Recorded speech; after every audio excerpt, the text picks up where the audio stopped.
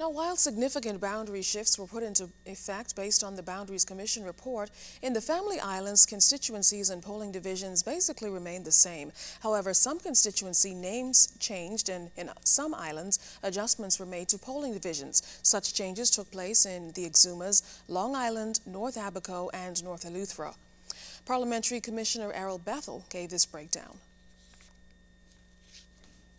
Island constituency, the polling divisions were reordered from north to south, beginning with polling division number 1 in Saniel Key and going south to polling division number 16 in Ragged Island. In Long Island, there was a reordering subsequent to the removal of polling division number 9 in Ragged Island.